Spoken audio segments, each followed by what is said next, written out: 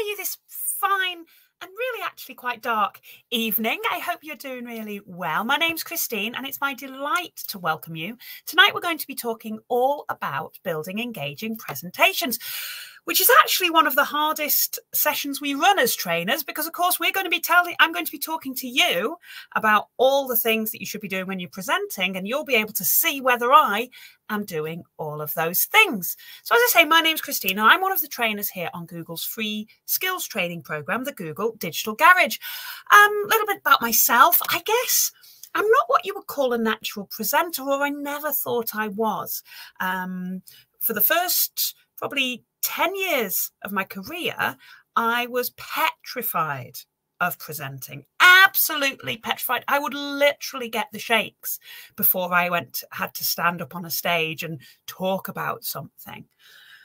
And I always thought that presenting was one of those things that you either could do or you couldn't, that you were born with it, that it was natural or that it was very, very unnatural. And I'm really glad to say that I was wrong. Because like anything else, presenting and delivering and building presentations are things that can be learned. They are things that can be improved on. So no matter how you start, they can get a lot better. And hopefully you'll see tonight that I will happily chat on to any group of people now. So I hope that you, as I say, learn a little from this evening, but you're not going to get, it's not like some of our broadcasts where, you know, you're going to get all the answers in the session. Lots of hopefully homework for you to go away, tools for you to try, just ways that you can continue to develop your presenting and your presentation skills. So alongside me this evening, I've got our lovely Tessa. Tessa's I'm going to be your trainer. Tessa's going to be the moderator. Tessa is in the chat right now. If you are browsing signed into YouTube, you should be able to see that there's a chat functionality. And in there, you will find the lovely Tessa Google Digital Garage. And Tessa will be able to answer your questions as we go through. You can ask a question. She might ask you some of her own. She'll be gathering feedback. Basically, when I'm presenting, and this is one of the things we might talk about, if I'm presenting to you online, I can't also be typing in the chat. So we work as a team and Tessa is in there to keep everything moving. She'll send me some of the questions that she thinks would be great for the whole group to hear. She'll answer some as we go, and then she'll give me some of those questions so that towards the end, I'll be able to hopefully do a little bit of live Q&A with you. So if you have any trouble and want to get involved in that chat, rather, you don't have to have trouble to get involved in the chat. If you want to get involved in the chat, you need to be signed into a YouTube account. If you're not signed in at the moment, then just pop over up on the top right-hand side there, sign up or sign in to your YouTube account, and then you'll be able to join in the live chat with us. We are broadcasting live on YouTube, which means that to join in with the live chat, you have to stay live with me. Broadcasting on YouTube live means we could pause the videos as we go. But if you do that in order to make notes or what have you, then you're going to lose out on that chat opportunity. So the top tip is to watch the video right through with me now, watch the broadcast all the way through. And if there's something you think, aha, yes, that's it, Christine, that's what I need to do, jot down the time code. Pop the time code in. You'll be able to then re-watch this video till about lunchtime tomorrow. So you've got plenty of time. Go get a cup of tea and re-watch any sections you want to. Any problems you have viewing the webinar, best thing to do is just refresh it. Little bit of turn it on again and off again seems to work wonders. And we are running this Google Digital Garage virtual training as part of our broader offering of courses. So if you want to check out the schedule of upcoming webinars, then see the information on the description below, link you through to our website, and you'll be able to see what else is coming up. So today we're going to be helping you with 3 different things. First of all, we're going to think about how your approach to your presentation. How are you going to craft it? How are you going to tell the story that you want to tell? Then we'll take a look at some of the ways that you can use. We're going to actually build a set of slides. So similar to the one I've got here, we've got a set of slides. I've used a tool. Well, I didn't build it myself. We had people to do that for us. But these slides have been built in a program called Google Slides. So I'm going to take you through some of the ways you can use that particular tool. It's very similar to lots of tools out there. We'll have a bit of a talk about some of the other tools as well. And then my favorite section of any broadcast or any training that we do here on Google's Digital Garage. And that's when we start to think about how you actually go out and deliver your presentation, how you live your presentation, how you really improve those skills to make yourself a better, more confident, more coherent presenter. So hopefully we'll spend as much time on that section as we can. And of course, please do be asking questions, making comments. It gets very lonely here if nobody sends us any messages. So do send our Tessa some of your comments and questions as we go through, and she will keep those through. And if you haven't already, pop into the chat, find out where it is, say hi to Tessa, and maybe let her know why it is you joined us this evening. Because the more we know about you, the better we can craft our sessions to what you need. Okay, so let's start with starting to think about and understand how you can craft a presentation to engage your audience. And before we do that, I want you to just take a moment to understand your audience. As I might have mentioned, I'm a marketeer by trade. I have spent my whole career obsessing about an audience. Now, for that might be the audience for a business, for a product, for a service. But when you're delivering a presentation, quite often you are marketing something.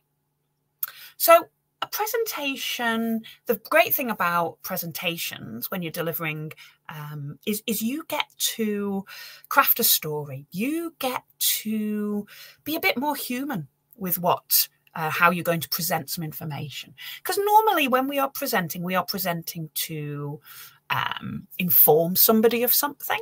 We want to bring them round to our way of thinking and persuade them of something, motivate something. You want to teach them something, maybe.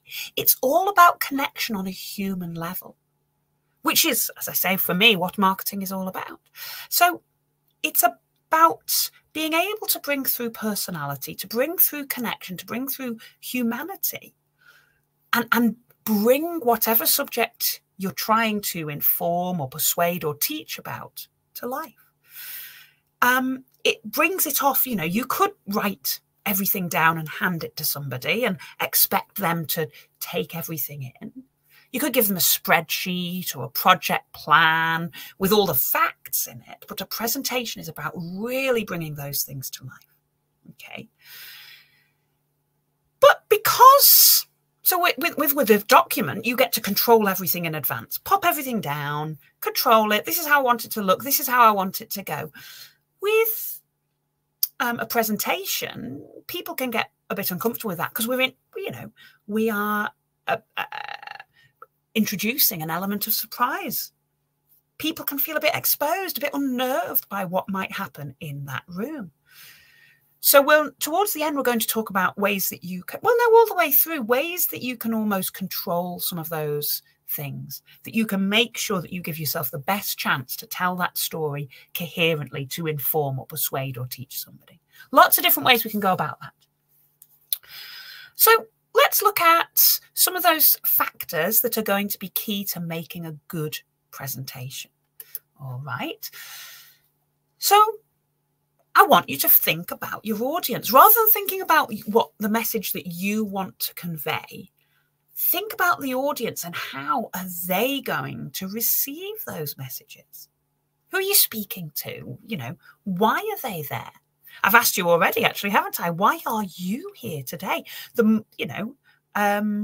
It's great to start to understand a little about your audience.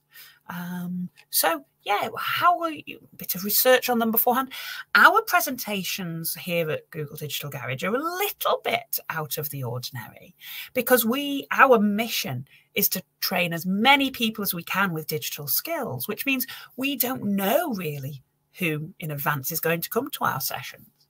But hopefully when you deliver a presentation, you might have more of an idea of who the people are. You might want to think the kind of person they are. What are their education levels? What languages do they speak? Where are they located? What presentation? The kind of almost facts or demographics about your audience can really help. Think about why they chose to join you for your presentation. Did they even choose to join you? I've run some sessions recently with younger people, with a younger audience, and it's they've kind of been told they had to come to it. They were in education and working out where they were going next, and they were kind of told they had to be there. It's very different to try and motivate somebody and interest somebody who is told they have to be there. Whereas if somebody chooses to be there, it's a very different approach you might take. And what level of understanding do these people already have? You might be an expert in your subject, easily able to converse at a level with other people who understand it. But sometimes we're going to need to be teaching people who don't understand it so much. So how can you make it as easy and pitch it at the right level? There again, this evening, I don't know whether you've done 100 presentations or whether you're considering your first. So what I'm going to try to do tonight is give everybody something they can go away with and work on to improve. And then you want to be thinking about, the sorts of things like how much time have they got? How important is what you're talking about to them? It might be the most important thing in your world, but it might be a very small part of the day. So how are you going to use all of those little bits of knowledge to, to craft something that they are going to want to stay awake for? Things you can do is think about, when you've understand what their pain points are. What is it that's going to make them sit up and take notice? What's going on in their world? The more you know about them, you can really start to craft what you say to really touch a nerve with them. If you can present them with the solution to the biggest problem they've got, then you're really going to get their interest and their engagement. And also think about, how for different people's needs, accessibility. There's different kinds of needs that people have. I've already mentioned what language do they speak. If I put up a slide with lots and lots of text on it, that might make it difficult for people who maybe aren't natural readers or speak a different language, or for all kinds of reasons can't just read the text on the slide, which is another reason to present rather than to give a document.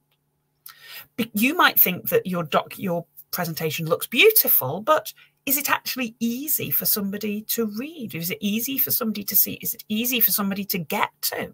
That's why I loved being able to switch to broadcasting when we went and we took all our training sessions. We took a lot of training online. It means it's a lot more accessible to all kinds of people. You might have different physical accessibility needs, but also different neurodiversity needs. So think about the different kinds of people who might be coming to your session and what it is that they are going to need. We've got some pointers on those sorts of things as well. So we said about, making sure you tailor what you say to different levels of, to the different audience, the different levels. Wherever you can, be as clear as you can. So avoid jargon if it's not going to be understood by your audience. Remember that the point of your presentation is not to make you sound super clever.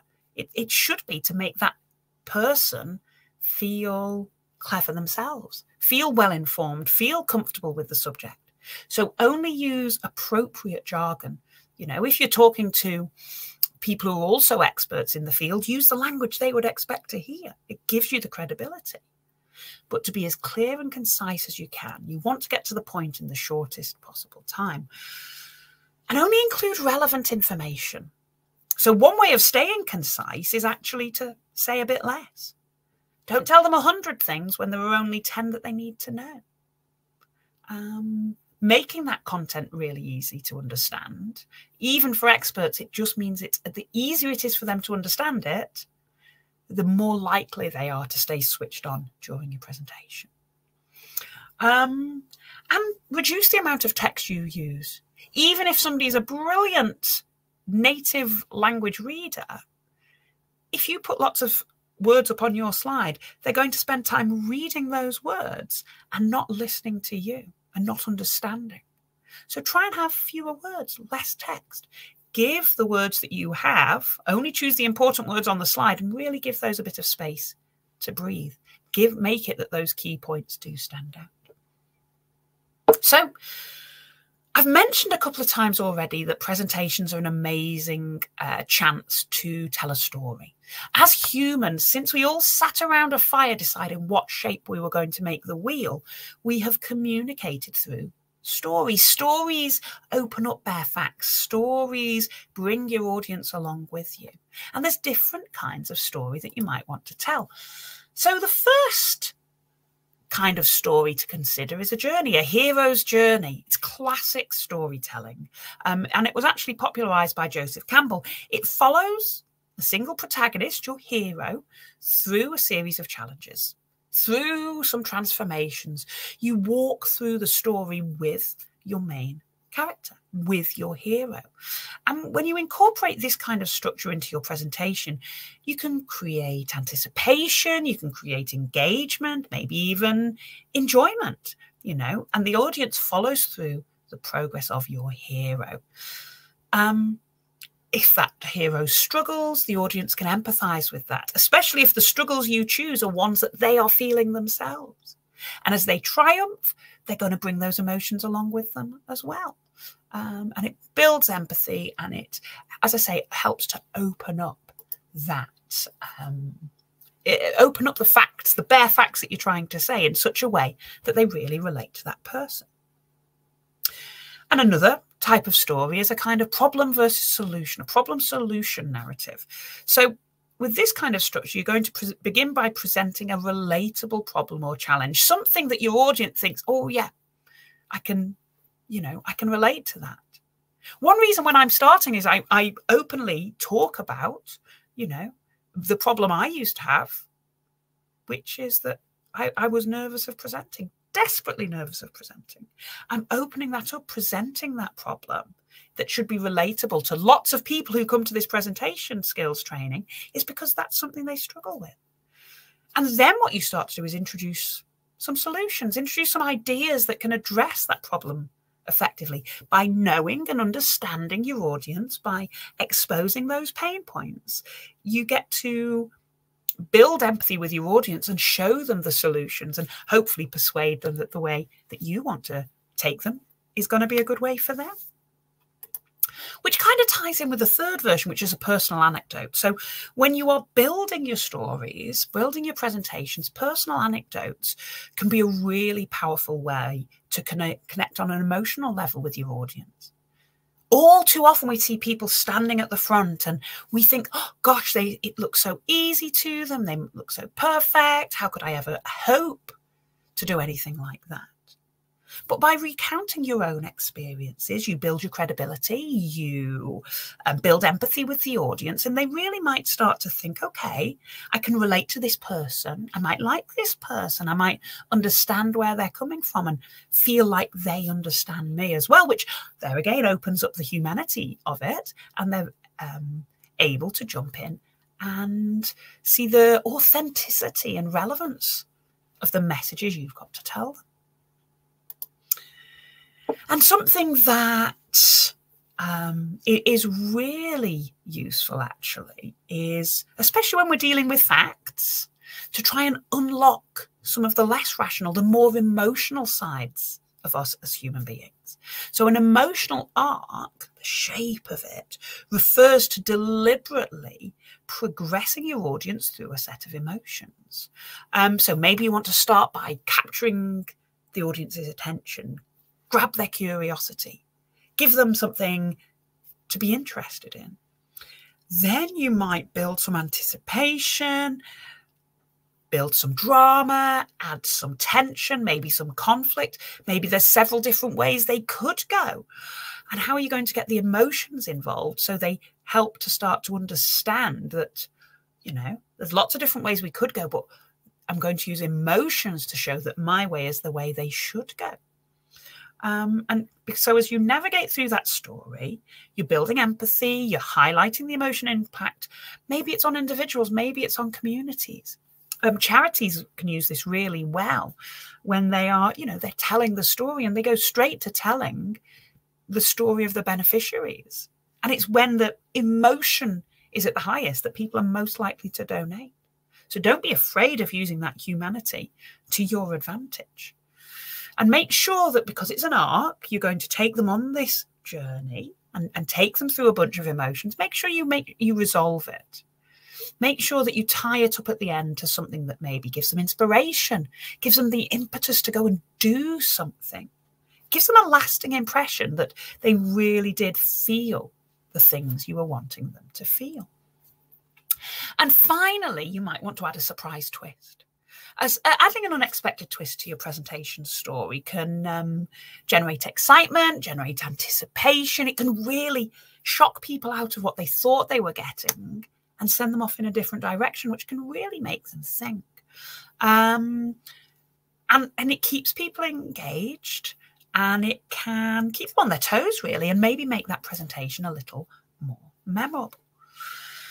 So you've got lots of elements you could use there. We're not saying use all of them, but think about how you're going to tell your story. Don't think of just delivering a presentation. I want you to really think of crafting a story as you go.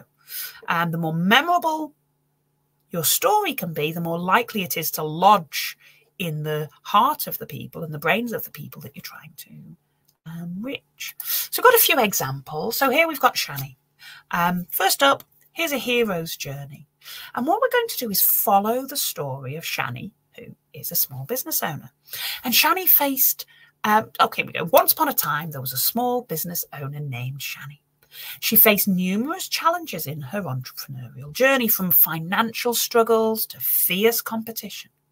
But she was determined to succeed. So she embarked on her journey to learn, to adapt, and to overcome obstacles.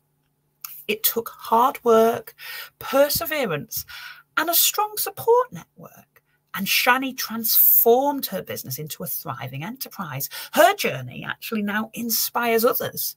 And she became a mentor for aspiring entrepreneurs, sharing her knowledge and empowering them to embark on their own heroic journeys. So what do you notice about that story? How did you feel? How does that make, when I'm reading that out, how does that make you feel? I want you to make people feel something when you're presenting. At any point, by the way, if you want to add anything to our chat, add your thoughts on the stories, pop them in the chat, and Tessa will engage with you. Okay. So that's Shani. That's an idea of a hero's journey. We've taken that story from start to finish and hopefully provided a bit of inspiration there. The next person I want you to meet is our friend Alex. So Alex is a passionate small business owner, but Alex is facing declining sales. Frustrated, he researched effective marketing strategies and discovered the power of social media. He recognized the problem and implemented a targeted social media campaign. He engaged customers and boosted brand awareness. And as a result, his business experienced a significant upswing in sales and customer engagement. By identifying the problem and implementing an innovative solution, Alex's small business regained its momentum and achieved sustainable growth. So, with that story, the problem, we've identified Alex's problem, and we've shown how Alex fixed the problem. We've not said, here's our solution or anything like as boldly. But hey, we're in the business of digital skills training. So hopefully the inspiration, some of you out in our audience today might be small business owners yourself. Some of you might recognize that problem of declining sales or worry about where the sales are going to come. And it might be really useful and inspirational for you to hear that, you know, social media helps other businesses. So, hey, you might be inspired and think, why can't it help mine? So there's your problem and there's our solution. And you can see how in that type of story, we've exposed the problem and then taken the story through to the solution to really open it up. And hopefully it'll be something that might resonate with different audiences. Okay. Now, there's one more, okay? And this kind of story is all about relating to people. So in I start with, well, let's just go with the one we've got here. Okay, so in the early days of my small business, I found myself struggling to balance work and family life. Long hours, mounting stress, and they took a toll on my well-being. One day I had an epiphany during a family holiday. I watched my kids play and laughed with my spouse. I realized the actual importance of finding harmony between my work and personal life. With renewed determination, I implemented a flexible schedule. I prioritized self-care and I delegated tasks. And this shift not only improved my relationships, but also enhanced my business productivity and success. So what I've just done is told a very relatable story. I've been quite vulnerable. I've told you a little about my problem, my issue, and showed, you know, that I'm not perfect. I'm stood at the front talking to you, but this is the issues that I might be going through.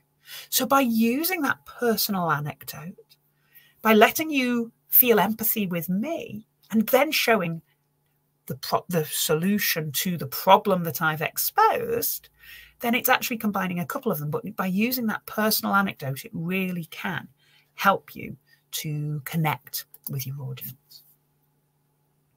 Now, just one thing that's really helpful actually is that when you are delivering a presentation, you might want to present some facts. So absolutely key is to, when you're choosing your facts, use credible sources, because that's going to enhance your credibility and make your presentation more impactful. So think about the research you're going to do around your presentation. Think up with some facts, maybe some statistics, and really use credible sources for these, okay? So authority, first of all. Is there an authority, an expert on the topic? Do they have, what credentials or experience do they have that would make what they say useful to have? Look for those people when you're looking for somebody to quote people who are an authority, not just some, you know, random message you read on a forum. Find the published authors, the credible sources, and make sure you're accurate. Make sure the information is accurate. Maybe you can find several sources that say the same kind of thing. If you can corroborate your information, then you can be a lot more certain that what you're actually setting your stall out to say is going to be accurate. Be really, really careful to ensure that you check for bias. So look at the sources. Who have they been published by? Why would that person publish them? Is there a particular agenda? Does it have a point of view of the organisation or the individual? Make sure you don't just present other people's facts as the truth until you've had a good look and worked out why they're saying what they are saying. Which kind of leads into objectivity. You know, is the source objective? Are you presenting the issue fairly? Are you looking at the different sides of any particular issue? And how current, how up to date is it? Has it been recently updated? It's always important to be critical of the information that you find and cross-check, just as if you would if you were a journalist. When it talks journalists, so well-known journalistic publications could be a good source, but make sure sometimes they have pieces with a clear agenda in them. You might look websites like Statista, reliable and credible. Be careful about using blogs and things like Wikipedia as sources, because anybody can write those things, and they don't have that rigorous research and fact checking. And make sure that you do include your sources where possible, include your references. This is going to give you credibility and give that audience the chance to go away, do their own further reading, and really buy into what you're saying. And another thing that's not actually on this list, but currency and localization is really important. So try and find information that is local to the area that you're talking about, relevant to your audience. You know, if you found e-commerce numbers in India, that's not going to be so useful if your audience is here in the UK. Traffic patterns are going to be different in London than they are in York. So try wherever you can to be as relatable as possible, which really helps bring that content to life. Use visuals. Bring your content to life by using visuals. Try to make your presentation as absolute visual as possible, using images, maps, infographics. The other thing to do is mix up the type of images that you use. Map after map after map after map, people are going to switch off. Bullet pointed list after bullet pointed list, people are going to switch off. By using different kinds of visuals for different slides, it's going to make those messages more impactful. Keep your infographics clear, keep them concise. Don't use too many unnecessary elements. Use great colours for them, make the colours stand out, make them clear, and make sure you reference the sources of any stats and numbers that you use. But you can see on this example, you know, using a couple of graphics is a lot easier on the eye than just writing the text on bullet points. So think of how you can bring it visually to life, and really engage the different brains that might be watching what you're up to. A simple font is going to be easier for everybody to read. Okay, don't make it hard for people to read. You know, simple fonts, good sized, visually appealing. Remember that the point of your presentation is to convey information. So prioritize readability. If you have lots of different kinds of fonts, if you have a very skinny font like that, where the word that says invest on our second-ish example here, different types of fonts can be quite clashing and jarring and not make much sense. You want consistency, you want simplicity. Don't have lots of very frilly fonts that are actually difficult to read. I'd suggest, you know, use a couple of different types of font at best, at most rather. And if you are going to use different styles, bold, italics, underlines, use them strategically. Use them to add in emphasis. Don't use them all over the place because they lose their impact when they're used too often. And be careful not to overcomplicate the use when you're making these great infographics. Be very clear with your colours. We recommend limiting your colour palette to no more really than 3 main colours. And make the colours complementary. Maybe have your main colour, your highlight, you know, your highlight colour, the main colour, then have a secondary highlight colour and a neutral colour. Make sure the colours contrast with each other. So the more contrast there is, the easier it is for people to understand. And use some consistency. What I've got, when I see the blue and the grey and the blue and the grey and the blue and the grey, and they're quite close together and it's 3, I can see that they are grouped. 1 blue and grey, 2 blue and grey, 3 blue and grey bars. And I can see that they relate to each other. I can see that they relate individually to the blues, all relate to each other. The greys all relate to each other. And then as they are set pairs, maybe that's comparing this quarter with the same quarter last year, for example. And I can see what's going on. On our second example, where we've just used random colours, I don't immediately understand what those colours mean. It just looks like somebody's made a pretty rainbow. So think about what you can convey, how much information you can convey by using colours sparingly. Don't use too many colours, it just creates confusion. It gives you unnecessary information, or your brain is looking for the extra information, whereas actually it's just been randomly assigned. Okay, you want to be consistent. You want to make sure that your audience can pick out the information as quickly as possible. And here I think about hierarchy. Changing the size of elements changes the meaning. If you look at the second image there, I've got cappuccino, Americano, and mocha. I don't know which is the best bestseller. I might think that they all sell about the same. Whereas the first image, my Americano's bigger, my cappuccino's middle-sized, and my mocha's smaller. It clearly shows which is the leader in that first place podium spot. Lovely graphic, you know. By using hierarchy, it's using hierarchy in the size of image. It's using an image that shows the hierarchy using the kind of medal podium. And also, it's using a hierarchy in the size of the font it's using. So the most important thing, it's easy to tell which one it is. When it comes to your fonts and your headings, make sure good general rule is headings are the largest, then your subheadings, then the body text. It makes it easier for people to pick out what needs to be seen, what they need to understand.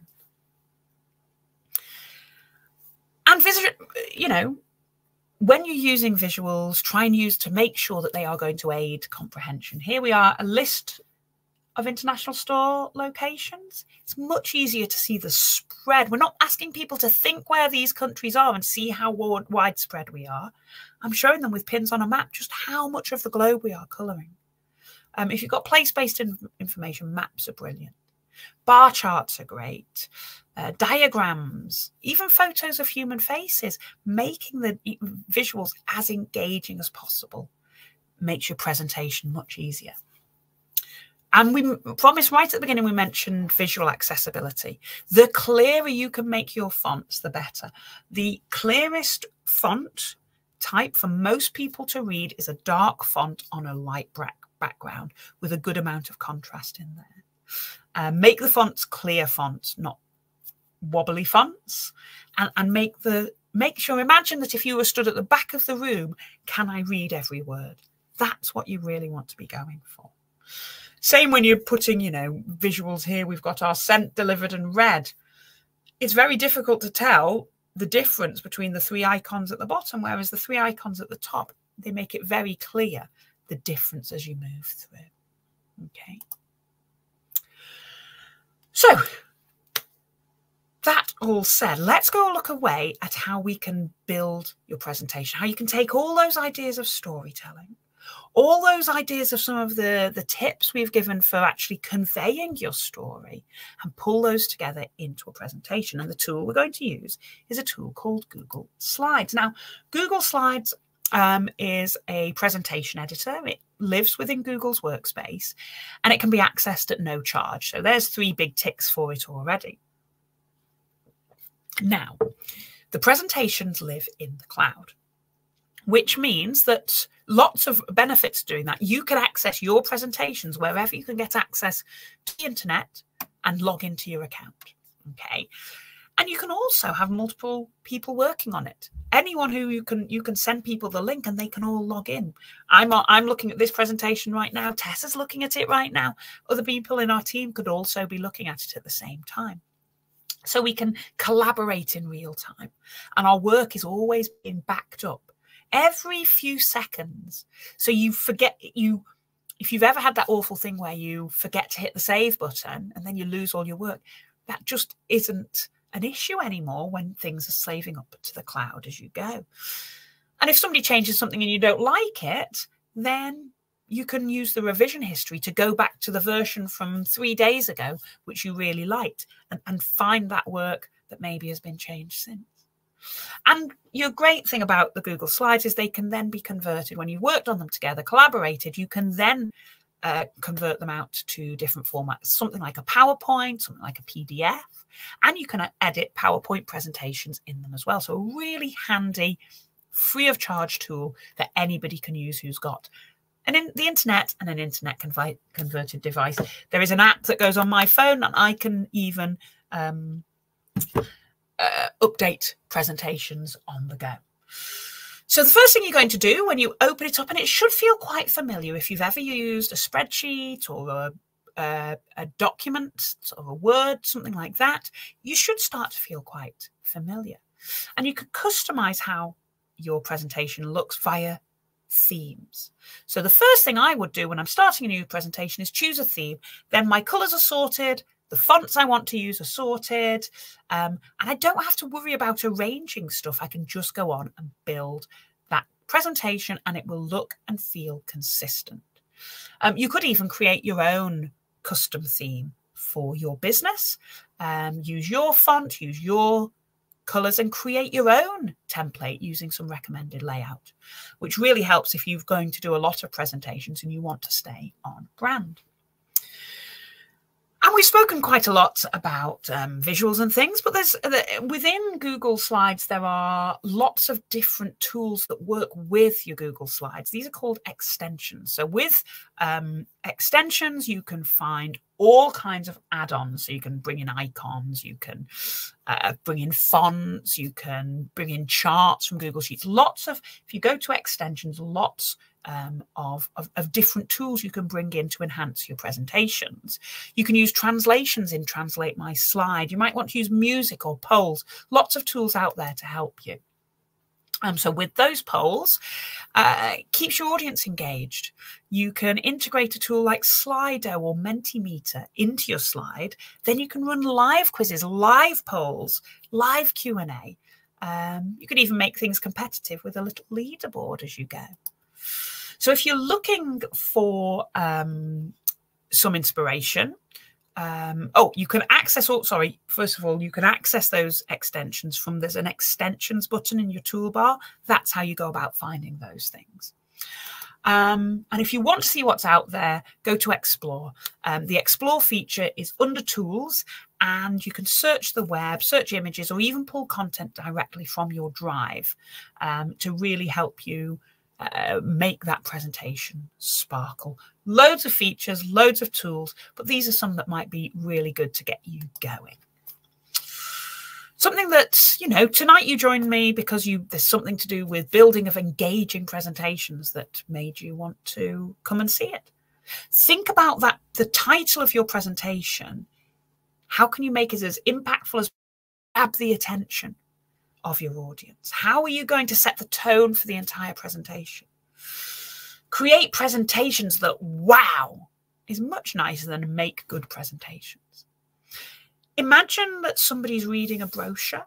Maybe if you're delivering this presentation in person, what can you do? How can you make it so the title leaps out of the page amongst all the other presentations they might go to, and make them excited and set the tone for what they're going to get when they do the present? Make your title concise. Think about making it memorable. Think about using strong, even provocative language to generate that interest, capture the attention so that it leaps off the page. Imagine you're writing a social media post with it. How are you going to make it so that thumb stops scrolling? It's exactly the same sort of thing. You want to grab that attention in the moment. And we've mentioned it already, but use less text.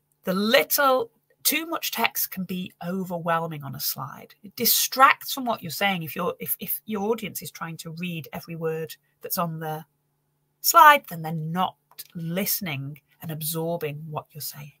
Okay. So, few top tips for you. Consider the number of slides you use. There's no magic number, but I would always think that if I had a 10-minute presentation, then maybe 10 slides would be a good rule of thumb. 20 minutes presentation, no more than 20 slides. Try to limit your number of slides to no more than the presentation minutes. I have delivered a half-an-hour presentation in the past with 3 slides, and one of those was a title slide. So it depends what you're conveying. It depends how you want to tell the story. I tend to use my slides more than anything else to remind me what to say next. It helps keep me on track, which when we're thinking about presentation skills is really very important. If you're going to use bullet points, great to do. Don't, use less text. Keep those bullet points concise. Think about your font and think about changing it up, both changing the visuals, but changing the pace. Sometimes some of the slides I've just gone, bam, there's the slide, there's your point of information, off you bob. Sometimes I've popped up a slide and taken a bit longer to talk it through. You keep it interesting if you're varying the pace, varying the type of content. It's all about making sure that you create, that you really get time to explore a concept, that you really get time to deliver and change things up and make it so it is interesting and impactful. Few things to take on note if you're running that presentation in an online way, because when you're delivering a session remotely, in some ways, some people find it a lot easier because it's just me talking to myself or just me talking to one person on the other end of my computer screen. But I can't see you. I can't see your body language. I can't make eye contact with you. So how do I know? How can I reflect how you're feeling? So really think about, how that is going to differ to standing in front of a room full of people. Are you going to be able to share your screen? There's different ways of setting up an online presentation, lots of different tools. As I say, we've gone with YouTube because it's super easy for people to access. You just click on a link and you go to YouTube and it's easy for you. It's actually quite hard for us behind the scenes. There's lots of technical things that could go wrong and sometimes do. And we can't have you on screen. I can't see your lovely faces because there's no video available for participants. If I've got 100 people, I might not want that. But if I'm delivering to a smaller audience, I might absolutely want to see their faces. So I don't feel like I'm talking to myself. So thinking of different, ways. How are you going to get the audience participating? It's why I keep saying, don't forget to talk to Tessa, because that's the way that you can feel engaged. You can feel like your voice is heard, that there's lots of things for you to do. I've mentioned already ease of use. I would always suggest that, you make it as easy for your audience to join as possible. So by choosing to learn the tools that they're most familiar with is a really good way of doing that. Be as easy as possible for them to join. Quite often means there might be more technically for you to do.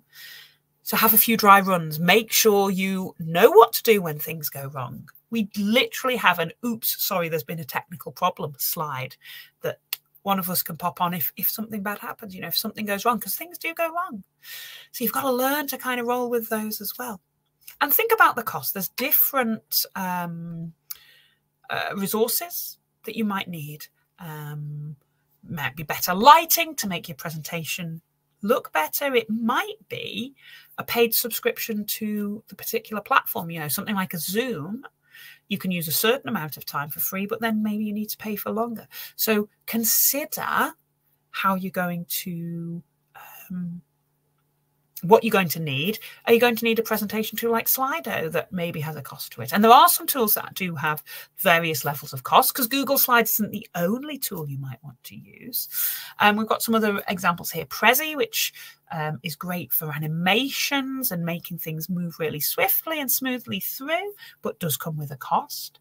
Canva is what we would call a freemium product. So it starts for free and then there's levels of premium beyond it, but actually it's got some great tools, some great templates. You can use it to craft your presentation and deliver it online, and then use the same brand elements across all your social media posts, for example. Visme is another, just 3 examples for you. There are lots of options out there. They do come with varying costs. So it's all about doing the research and looking into which ones are going to work best for you. Okay then, right. Whew, that's the technical stuff done. Okay. What I want to think about, I'll just have a quick check-in with Tessa, see everything's going all right. Yep, she looks like she's happy as can be, which is nice. Tessa is a generally quite chill, quite happy kind of person.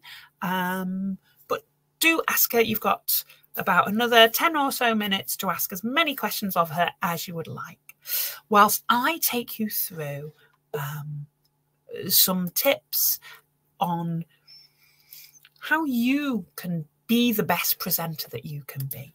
Okay. And we've mentioned audience quite a lot. All right. So think about the people you're delivering to. Think about their needs. Think about how many of them there are. Think about the space you're presenting in. It's all about adapting your style, the way you deliver your presentation to actually what the needs of that audience are. I deliver this presentation all kinds of different times and places. I've delivered it to a room full of dentists, and a room full of business people, and a room full of students. And I'll actually try and change it up each time I do, because how I would present, how one group would want me to present to them will be different to the way that the other group would understand me. So really start thinking, how are you going to adapt to your audience? The good news is that, you are, no matter how big the crowd is, it's still just made up of individuals. So if you can have a conversation with one person, you can absolutely present to more than one. And if you can make your topic make sense for an individual, sure as sure, but you can make it make sense to more people. Okay. It's a little bit different when you present online because, as I've said already, it's just me and you here. It's very intimate. We could have hundreds of people logging into this broadcast, or it might just be me and you. So it can feel a lot more intimate. It can feel a lot more one-to-one, actually. So what I tend to do is just try and imagine that it is just me and you here. I am just delivering to one person, and I'll try and make it make as much sense to you as I possibly can. When you're trying to adapt to your audience, that's when interaction and engagement can come in. So maybe asking for feedback, maybe asking for a bit of participation, maybe using tools like Slido, which is one of those poll tools, to get some of that feedback, to get some of that participation. Really handy when you're doing both face-to-face and online presentations, actually. But it's going to help you to engage with that audience. So engaging with the audience, getting them to participate with you. Lots of do's and don'ts out there. I love audience participation. Some people get scared of it, but absolutely, the more you can inspire your audience to participate, the more you can get that ongoing feedback as to how you're doing, and embrace it and use it as a way to improve rather than being scared of it. Okay, so no matter how large or small your audience is, there's ways you can get them to interact. One of the great ways of doing it, and I've been doing it as we go through, is asking questions. I'll ask you a question, you know. Now, if you've got a really big group of people, asking them a question or expecting them to ask you a question can be really quite difficult, because that one person may be nervous standing up in front of all those people to ask a question. But you can drive participation in a big group by things like show of hands who loves Beyonce. Okay, and the other thing, do you see what I did there? I said, show me your hand if, and I put my hand up. Show of hands if. And what I'm doing is I am giving the audience permission. I'm telling them what I want them to do, and I'm demonstrating it. So actually using my body to physically show them what I'm expecting makes it easier for them to relate. So if you get that kind of hushed silence, maybe try a physical gesture. It means they don't have to verbalize. They don't have to click their brain around and thinking about how to respond. I'm just showing them exactly what to do. Okay. It might be, if you've got a group, a smaller group, or maybe a medium-sized group, that you can see there's a couple of people who seem to be nodding along with you and really engaging with you. If we were doing this online, you know, I've got Sadama who wants to learn more to help with their knowledge, and I'm going to call you out by name, Sadama. So I'm hoping I'm saying your name right. I'm going to ask you directly a question myself. You know, I'm going to maybe ask you for your thoughts on a particular topic. And by calling out by name, by acknowledging that you're there, I might in a group, you know, just if I see somebody nodding along and going along with it, I might ask them what they think. And hopefully they might have the confidence to jump in. When it comes to questions, I love getting questions. I'll always thank somebody for their question, even if I can't think of the answer straight away, because it shows they're engaged, it shows they're listening, and it also shows where the understanding is falling or falling down maybe. And I can follow up with a question, even if I don't know the answer straight away. I don't have to know the answers to all questions. And when you get questions, sometimes the questions, this is what I'm talking about, and the questions might go off this way. I'll always say, okay, I'll be appreciative of the question, and I'll say, all right, maybe that's not right for this, for just right now. Sometimes I'll say, hopefully you'll get that answer in the next section, because we're coming on to that. But if you don't get the answer, remind me at the end, and we'll have a conversation offline. You know, you can look at ways of being very appreciative of the questions, but not letting them divert you. And make sure that you're really listening, okay? And a great way to give yourself time, if somebody asks a question, as well as showing you're listening by nodding and making eye contact with them as they're doing it, Repeat the question back. Repeating the question back, acknowledging it, repeating it back does a few things. One, it means that everybody who maybe didn't hear that question themselves the first time, it means that they get to hear what the question is. But the magic thing it's doing is giving your brain a chance to catch up and formulate your answer. So as you're responding, as you're reading back, saying back the question to them, they can make sure, acknowledge that you get it right, that is what they asked. But also it gives your brain a bit of time to think up your answer for you. Be very careful about overloading content. Try and tailor the story so it's giving value to the audience that you're talking about. As I say, I will adapt the way I deliver depending on who's in my audience. If I had an international audience tonight, which I know I do, I will try and use maybe some international examples.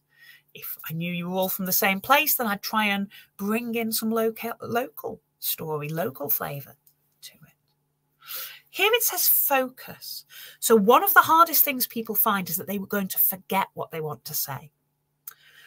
So each time a slide comes up, if you know 1, 2, maximum of 3 things that you want to say for that slide, if you can just remember those few things, maybe there's a hint on the slide.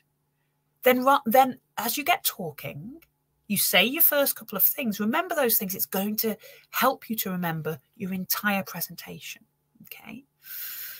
Then you don't have to rely on reading the slide. You don't have to rely on your memory too much. And you can also make sure that you get those key things out. But the keyest of key points is to pause. If you're worried about forgetting, if you're worried about gabbling on, people don't understand you because you're talking so quick, pause, take a breath. Every time a new slide comes up, don't panic that I don't know what to say.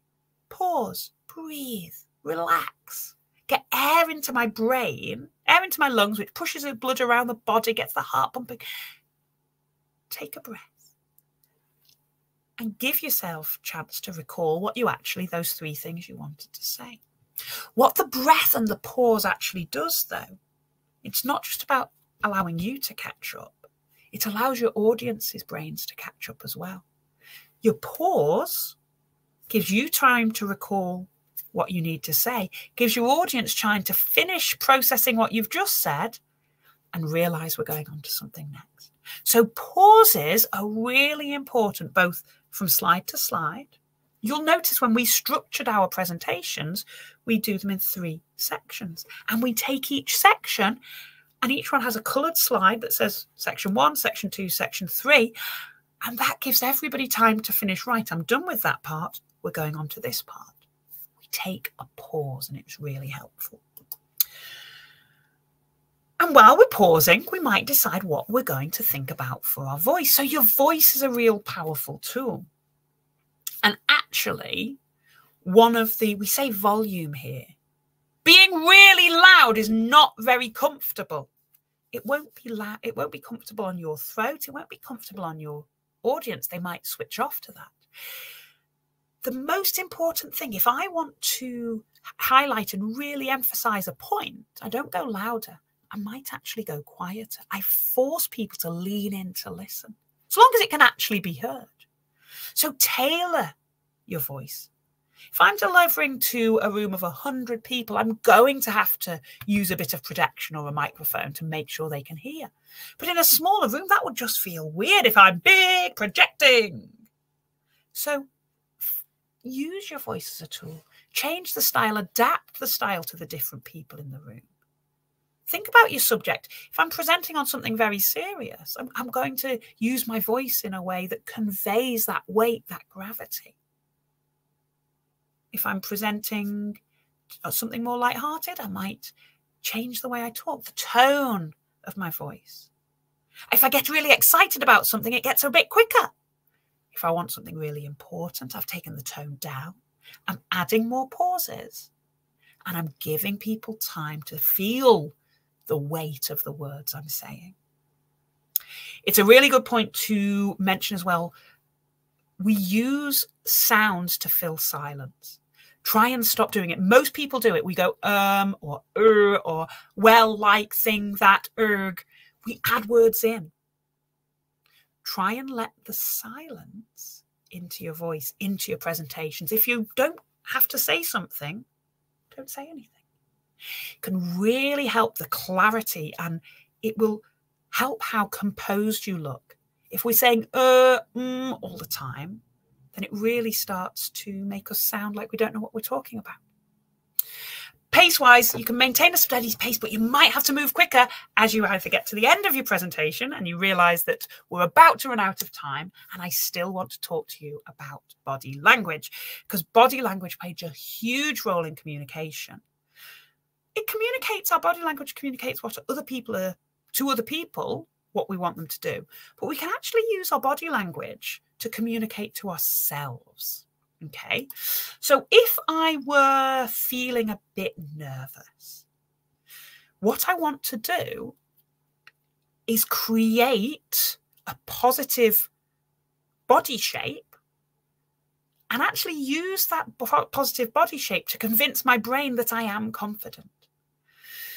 If you think about all the negative emotions, if we don't want to be here, we shrink in on ourselves. We become smaller. Our heads go down. Our voice goes down to the floor.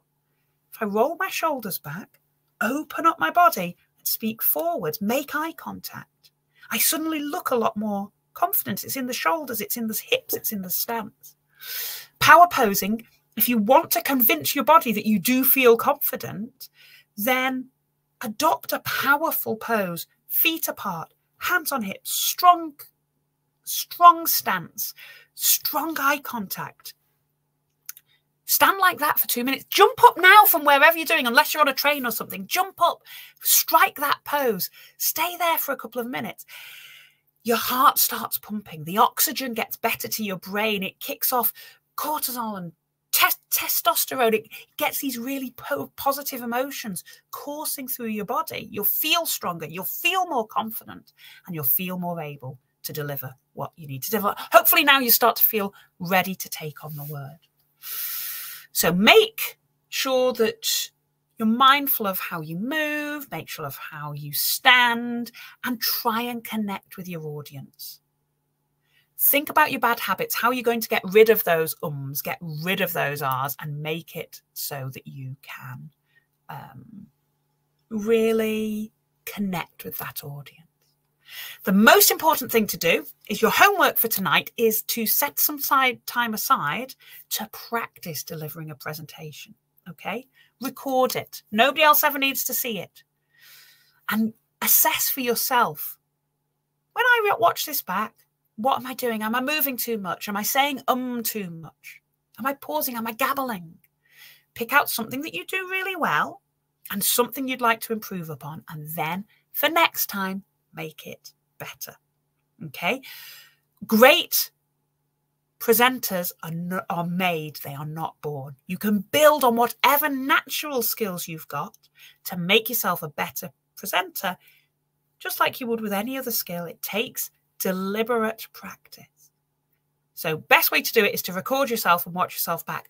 Watch yourself back without the sound off. Watch yourself back in slow-mo, in quick motion. If I watch on fast forward, I probably move like this a lot all the time because I move with my body.